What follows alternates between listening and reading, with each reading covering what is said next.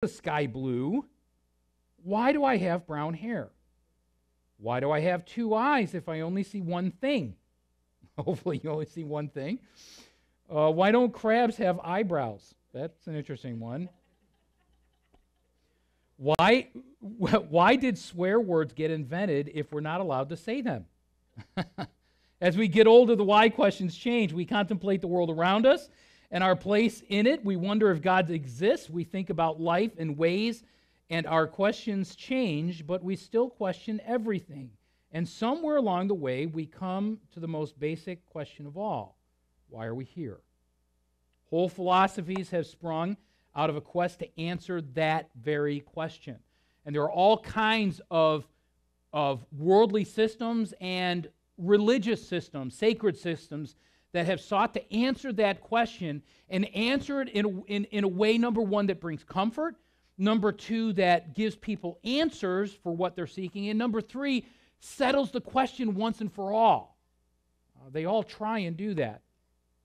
In this study, Why Are We Here?, we're going to look at 6 of these questions and see what answers the Bible provides. We don't have to struggle to find purpose and meaning in life. The answers are really right here in God's Word. God created us primarily. This is the simple question. Well, let me ask you the question before I get into that. Why are we here? Glenn. You did this to us. Glenn said you did this to us. Oh, no.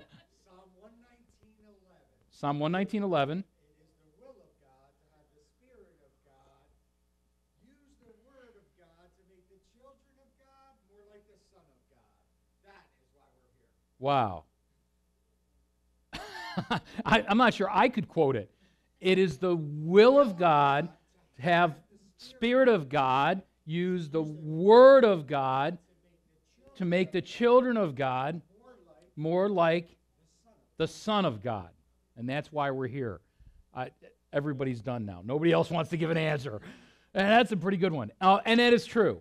It is God's will that through the Spirit, He uses His Word to make us, His children, more like His Son. I mean, that is ultimately why we exist.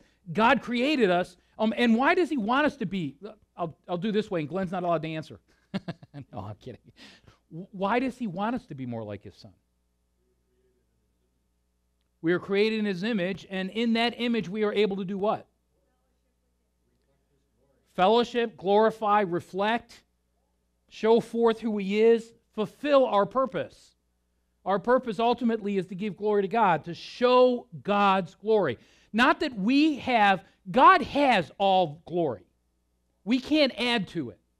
There is nothing I do that in any way can be put together with anything you can do that can in any way be bundled up together with all of the best of the good that anybody else can do that somehow will make Him more glorious than He is. You know, we get in our minds at the end when God gathers us all together and we take all of those crowns off our heads and put them back at His feet, that somehow that's the glorious moment. That's the glorious moment for us, not for Him. They were always His. We didn't take them from Him, and we didn't create them to give to Him. They're all His. So there is nothing we can do to add to the volume or the majesty of God's glory. The only thing that we can do is reflect it, His image. We reflect it, and creation itself reflects it increasingly as it becomes more and more in line with the nature of God, the character of God, the essence of God. So as time goes on and sin continues to run its course, and the deterioration, the decomposition of creation because of the curse of sin and death in creation, the further it gets from its ability to reflect that glory untarnished. The more tarnished it becomes, the more dull the reflection is, the less it reflects that glory. If God, as creator, didn't step in somehow and provide a means by which we, in our course of life, could have our direction changed, have our mirror polished, that tarnish somehow cleaned, that we can't clean. It's kind of like it was my mother's, I think it was my great aunt's before that, and now it's one of my daughters. I forget which one has which, but real silverware cannot clean itself. And you ever noticed it can't stay clean? You can seal it in a box, put it away somewhere, wrap it in plastic wrap, and when you pull it out, what happens? It's tarnished. It's dull. We not only can't clean the tarnish off ourselves, we can't prevent the tarnish from coming. We live in sin. The world is cursed with sin. So God, in His grace and His love, reaches out in love instead of required judgment by sending His Son, reaching out into our lives, opening our understanding to our state of tarnishedness. And that's what makes us different from the rest of creation, is that we have the opportunity, unlike other spirit beings, angels, we have the opportunity to accept now God's solution to the tarnish. Unlike the animal kingdom, who doesn't have the ability to think in terms of morality. And unlike earth itself, creation, the rest of creation, that has no choice but to wait for Christ to come back. Glenn. Is the inverse of that true? If we really, we got it, the intrinsic glory belongs to God. It is His. Can we diminish that? Not that we can add to it. We're fulfilling our purpose. Sure. So the question is, can we then diminish God's glory? No. I can diminish my reflection of it. Just like when the sun hits a mirror and the mirror redirects that sun to somewhere else, you can't, by dirtying that mirror, affect how bright the sun is. But you can affect the reflection of it by making the mirror dirty, throwing dirt on it, painting the mirror. You can make it so the mirror doesn't even reflect. Edie?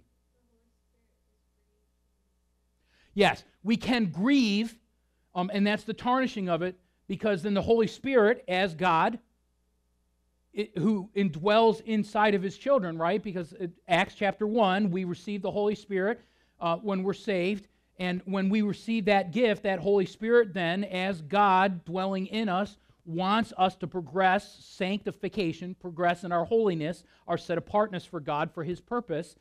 And when we hold back from that and we allow the tarnish to remain, or even purposely sometimes decide to take upon ourselves the tarnish and roll around in the dirt instead of just trying to refrain from it, instead of polishing, with what God has given us, the tools He's given us to polish, instead we decide to roll around in the dirt, then we're grieving the Holy Spirit, because that is contrary to who He is.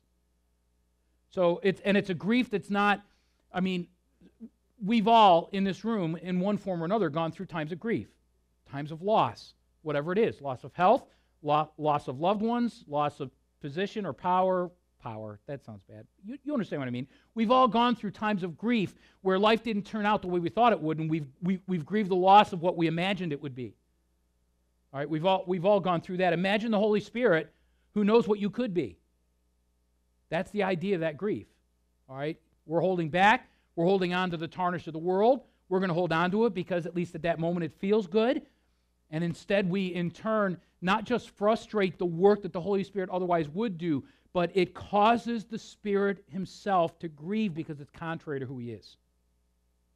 It's that groaning inside that He then takes to the Lord on our behalf. When Scripture talks about it, we talk about those groanings that the Holy Spirit does on our behalf, things that we can't understand.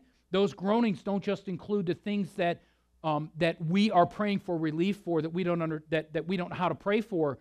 It's also groanings to help us to be what we ought to be. Those groanings are the grief that he is taking back to the Lord because of what we're going through that he knows we don't have to go through. Make sense?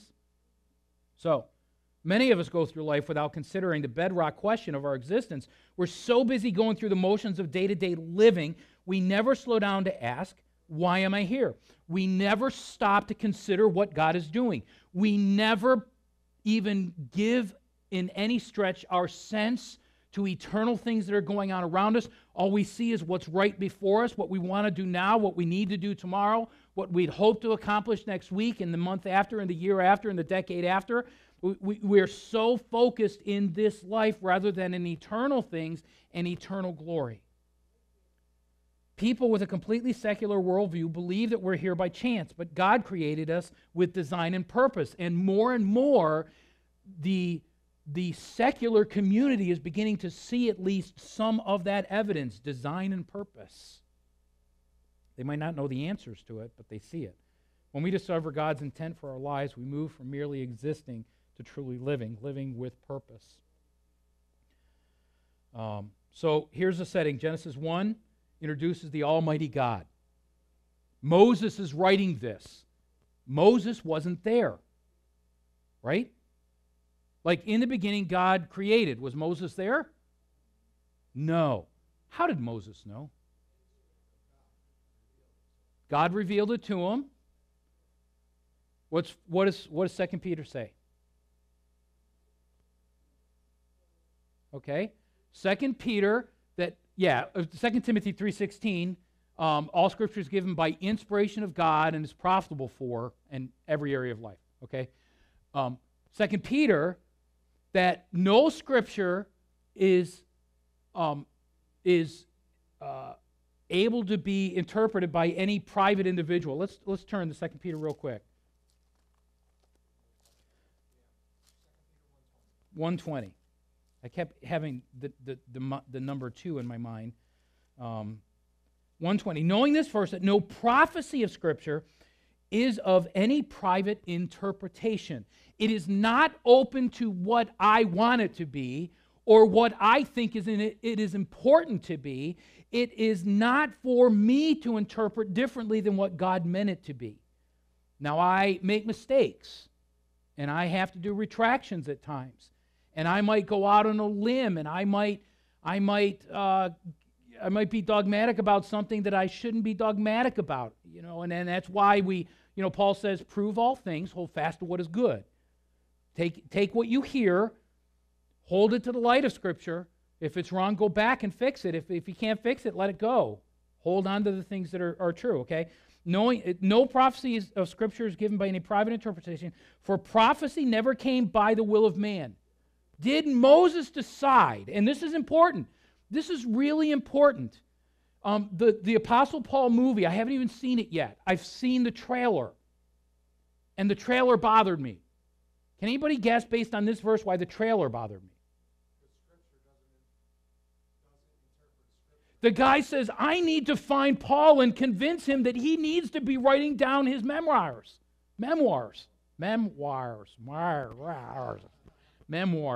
I can't say it. Okay, you know what I mean? Right? It's not by the will of man. Nobody convinced Paul but God. And he did it here, never came by the will of man, but holy men of God, that is, men who are set apart, not men who were completely righteous. Paul was not. Neither was Luke. Neither were any of the apostles or the prophets of the Old Testament. Just read the prophets. You'll find that out to be true very clearly and very quickly, right?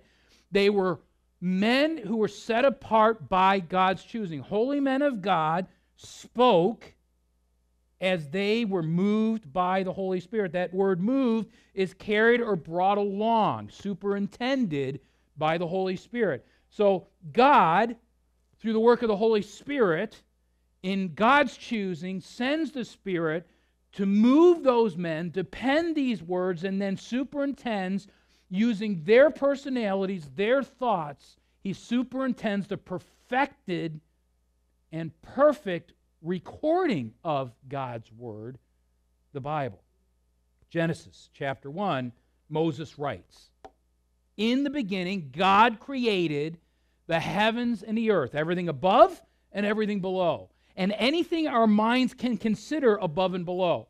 You know, we get hung up on the heavens in the sky versus the heavens and the stars above the firmament versus heaven itself where God dwells, and our minds think of heaven being up so that God, somehow heaven is up and hell is down. And okay, everything above and everything below.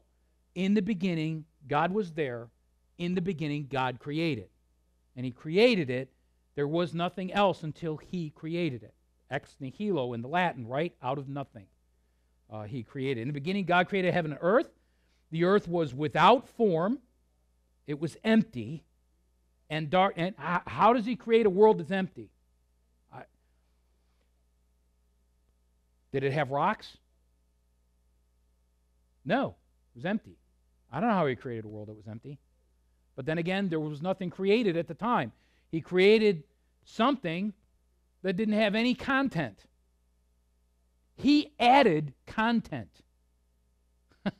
Like, there was no material as we know it in existence. He created the earth. It was without form. It was void, empty. And darkness was upon the face of the deep. Darkness is simply the absence of light. There just had not been created yet light. Now, the Bible tells us that God is light. He is the source of light. He created light. But up to this moment, in the void of creation, there was only darkness. Because it's void. There's nothing there. And the Spirit of God, there's the Holy Spirit, was hovering over the face of the waters, the subterranean, that which was underneath. And God said, "Let there be light." And behold, there was light. Before He created the stars, before the sun, God created light, and light was there. In the book of Revelation, in the new heaven and the new earth, it'll say we won't need the sun and the stars for light because God will be the light. Wow. Back to creation, right? In the beginning, God created the heaven and the earth, and there was light. It was good, verse 4, and God divided the light from the darkness. He separated the two, and God called the light day, and the darkness He called night, and the evening and the morning were the first day. It's like, here's this void earth that He created that has nothing in it, and it was dark, and the Holy Spirit moved over the face of it, and there were waters underneath it, and then God said, like a basketball player, let's spin it.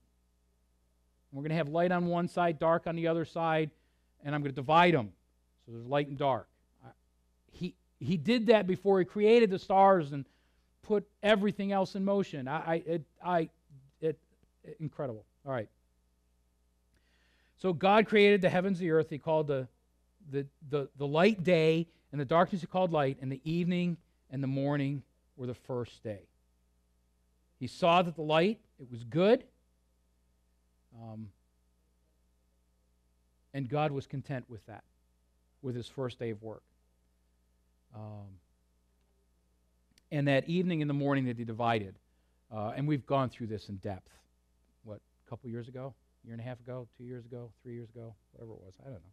I had charts all over the walls. It felt like science class. That God specifically moved Moses to use very specific language here.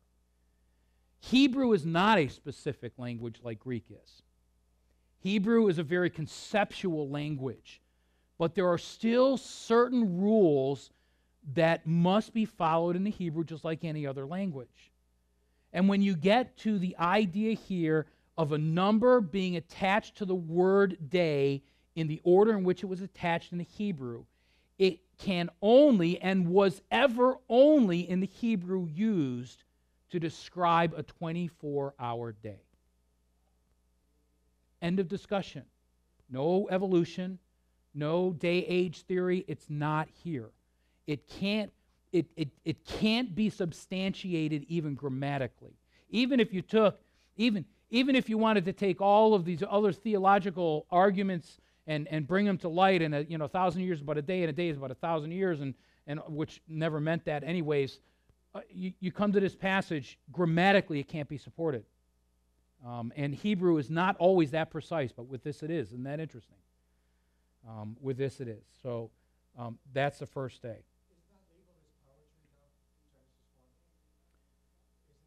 Oh, it is. Well, but no, no. I'm sorry. The question is it poetry? It's not part of the poetry or the poetic books that we have. There are literary devices that are used throughout it that might have inserts of poetry or allegory in certain places.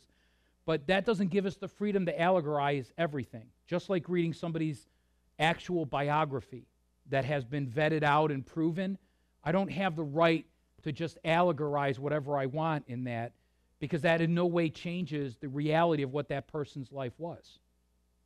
The Bible's the same way. I can go to the biography of God, His Word, which is really God's biography, and I can read it, and if I choose to start allegorizing everything, just based on my choosing and my whims, it doesn't change the fact that God is who God is and who He says He is. It's just that now I miss the power of what God is saying and who He is. And I miss everything He's trying to tell me. So there are literary devices that are used throughout. Figures of speech, allegories, things like that. But this is not allegorized at all, if that's a word. I'm sitting in front of an English professor. Anyways, God's first action in creating suitable habitation for life was to give bring light into existence. Because this light did not come from heavenly bodies, such as the sun, moon, or stars, which would be created later, it may have originated from God's presence itself, and the Bible certainly substantiates that. This was not the creation of the glory of God. And that's important for us to remember. Light, I perceive humanly, light is a result of God's glory. It's not. Light is a result of God's creative act. I have a hard time picturing what is glorious without light. Light is not a byproduct of God's glory. It is an act of His creation. Imagine, we are so limited in our perception visually, in our hearing, in our taste, in our smells. When we get to the new heaven and the new earth, and old things are passed away, 2 Peter, He's melted that down, He's reformed it, and it's all new, and we live for eternity in what God intended for us to experience in His glory. I have a difficult time perceiving God's glory as something outside of the light He created. His glory is so significant and will be so overpowering to me that when I exit out of this linear creative history into His eternal presence, I will be ushered out of the limitations of created light into the direct beam of His glory that light can't even stand up to. Because it was only through His glory that light was created. The power of His glory. So it's not just a simple byproduct of His glory, it is the exercise of His glory's power in creating it. Whew. So, it's not created glory of God. Rather, this light may be a reflection of His glory and a reminder of His presence. The image of God's light and His glory is found throughout the Bible.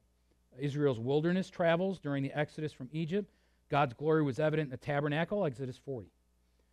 The psalmist stated that God covereth thyself with light as with a garment, Psalm 104, verse 2. In the New Testament, God's glory will provide the only light needed by humanity, Isaiah 60, Revelation 22. Note that God's creative activity happened instantly as a result of His authoritative word. That's important for 1 Peter this morning. Remember that. The power of his word brought all into existence. Keep that in mind for 1 Peter as well this morning. And God said, and there was. And it was so.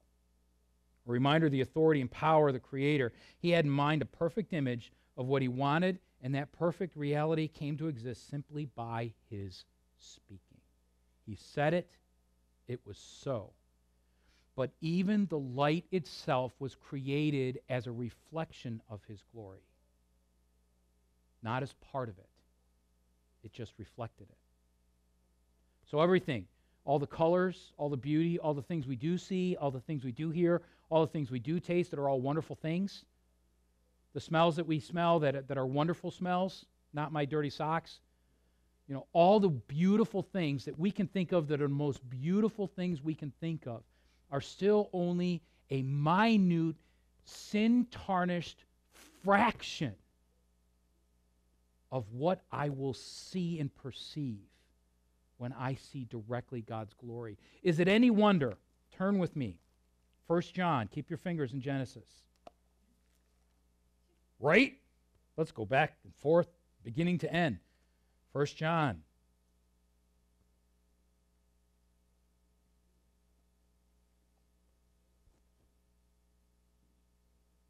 Chapter 3, verse 1. What manner of love the Father has bestowed on us. By the way, the word behold is probably not supposed to be here. It's not asking us to perceive it. It's emphatic. There's a difference. One is, hey, look and see if you can see. The other one is, let me tell you what is. All right? What manner of love the Father has bestowed on us that we should be called children of God. Therefore, the world does not know us because it did not know him. Beloved, now we are children of God, and it has not yet been revealed what we shall be. At this point, in all of God's biography, the revealing of God in his word, the revealing of God in the beauty of creation and the wonder of life and existence, it has not yet been revealed to us what we will be. And let me just say this. When we ask the question is, why are we here? We are here for what we will be. And what God is going to make us. And what he does make us through Christ. All right? We are not what we shall be. But we know when he is revealed, we will be like him. For we will see him as he is. And everyone who has this hope in him purifies himself just as he is pure. Back to Genesis. Here's the thing. When I perceive the direct shining of God's glory, it is for me in the righteousness of Christ because God has saved me by his grace, his choosing through faith. When I see his glory directly, not a reflection, and it is perfect, not tarnished, it will be so powerful that I can't help but at that moment be fully like him. That's power. He won't have to at that moment transform me. His glory will. It just will happen. I won't be able to help myself because I'll see him as he is. Not through these human eyes that are finite and limited and tarnished, and I will see his real glory and light and the sunshine and the rainbow will be like, they're all right. It's like a cup of coffee in the morning. More precious to some than others, right? It'll be like nothing. I'll be so overwhelmed by the reality of who he is. So I can take this book and I can change all these words and I can add things like different theories that humanity has come up with over the years and everything else. Bottom line is, I can't change God's biography. It is what it is. And his biography says he created us to be perfect. What happened? Genesis chapter 3, sin entered in. Even before that, get to Genesis chapter 2. And the Lord God, Genesis chapter 2 and verse 1, thus the heavens and the earth and all the hosts of them were finished, and on the seventh day God ended his work which he had done, and he rested on the seventh day from all his work which he had done. Then God blessed the seventh day, sanctified it, because he rested from all his work which God had created and made. This is the history of the heavens and the earth. Who has to, at this point, question our origin? It's there. We can change it. We can say it's evolution. We can say that it took billions of years. We can do all of those things, but it doesn't change the reality of God's biography. That doesn't allow for any of that. God blessed the seventh day, sanctified it. He rested from all of it. This is the history of the heavens and the earth. Verse 4, when they were created in the day that the Lord God made the earth and the heavens, before any plant of the field was in the earth, and before any herb of the field had grown, for the Lord God had not caused it to rain on the earth, and there was no man to fill the ground, to till the ground. But mist went up from the earth, watered the whole face of the ground, and the Lord God then formed Yasa. That is, God formed man of the dust of the ground, Adam, and breathed into his nostrils the breath of life. And man became a living being because God breathed it into him. And the Lord God planted a garden eastward of the Garden of Eden. He planted man whom he had formed, and all those things happened. And the Lord saw that it was good. He created Adam, Adamah. He created woman. Adam said in verse 23, this is bone of my bones, flesh of my flesh. She shall be called woman because she was taken out of man. Therefore, a man shall leave his father and his mother. Have you ever thought about why does it say a man leaves his father and his mother and cleaves to his wife? I'll let you chew on that one. And be joined to his wife, and they shall become one flesh. And they were both naked, the man and his wife, and were not ashamed. Complete, full innocence. Sin not experienced. God existed before there was a universe. God created the heavens and the earth. God created heaven and earth simply by speaking them into existence. God created order, separating light from darkness. God showed his authority by naming portions of his creation, day and night, and animals and plants and stars and moon and man and woman, all of those things. He made man in their image, in his likeness, God's image and likeness. Let them have dominion over the fish of the sea, over the fowl of the air, and over the cattle, and over all the earth, and over every creeping thing that creepeth upon the earth. We were to have dominion. Talk about purpose. It is our job to be a caretaker of the creation God gave us that reflects his glory. And the more we damage it, the less it reflects. But that includes, that's not a naturalist tree-hugging thing. The more that I don't take care of this creation and don't have dominion over this creation, the more I tarnish it and it doesn't reflect God's glory. I have a purpose to reflect God's glory. Period. Scholars have long debated what God's image includes as we were created in his image. Among various suggestions are that it could refer to elements of character, personality, reasoning, morality, responsibility, special qualities appointed the role of humans to rule over the earth as well. No other parts of creation had the aspects of morality, reasoning, responsibility, and rule. Other parts of creation had the responsibility to reflect God's glory. It groans, Romans, right? Waiting for the time of redemption so that it can once again fulfill its purpose. All of those things happen. We are made in the image of God. People are made to rule over animals and the earth as well. I don't have time to do all these things, so I'm just scrolling and trying to give you some of my highlights. What does the creation story teach us about God? Or what does the creation story teach us about us? What it teaches us about God is that His glory is so significant that it exists outside of all that we perceive in creation itself.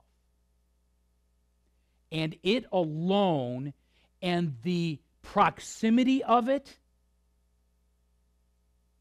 Remember Moses' face?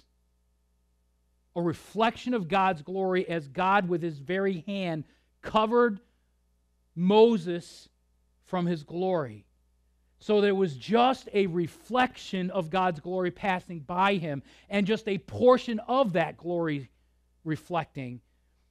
Moses was so adversely affected by it that he put a veil on his face for fear that the level of that glory's reflection on his face might strike Israel dead in their sins.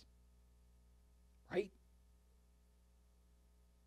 And yet somehow we forget that when we exit outside of this created narrative that He has created and enter into His eternal presence, that somehow we already have an idea of what He's going to look like. He's only given us a fraction of it. That it is so immense that when we stand in His presence, we will at that moment have everything from us removed that doesn't line up with who He is. Everything taken away, the judgment seat of Christ, right? That doesn't perfectly reflect His glory. And we will finally, 1 John 3, be like Him, for we will see Him fully. What does it teach us about who God is? He is more than I can ever understand. What does it teach me about who I am?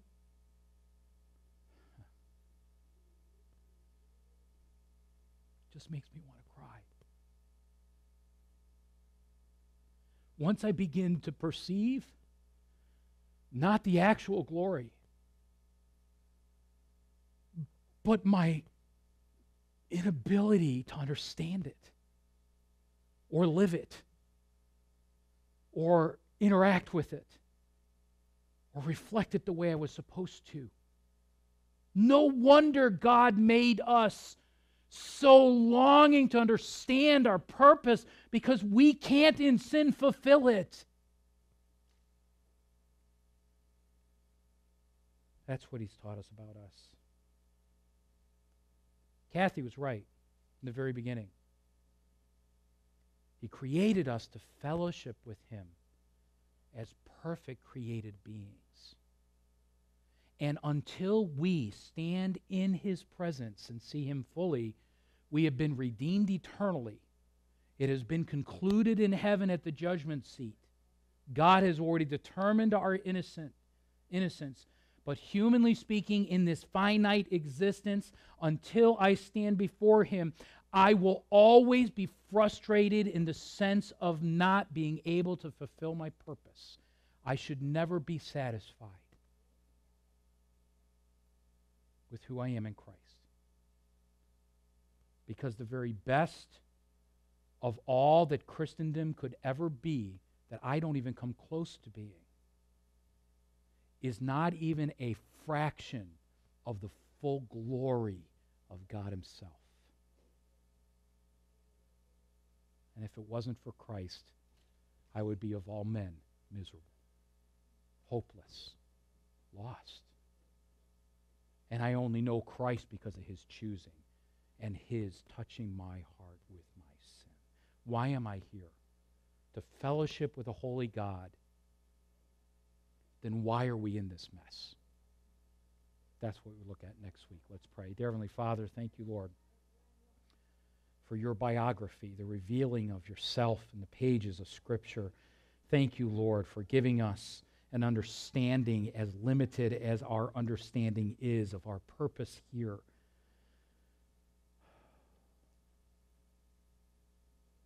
Lord, help us to never forget the power and the immensity of your glory, and the wake and void of our existence in attempting to reflect it. And yet the wonder of your love shown for us in the act of your giving of your Son and the work of your Spirit to bring us back to fellowship with you. And the desire you have for us to experience in part in a glass dimly lit. The joy of your salvation until that day that our faith becomes sight and we enjoy it fully. Keep us ever humble, ever rejoicing, always grateful, slow to judge, quick to hear, always ready to redirect according to your biography as you wrote it.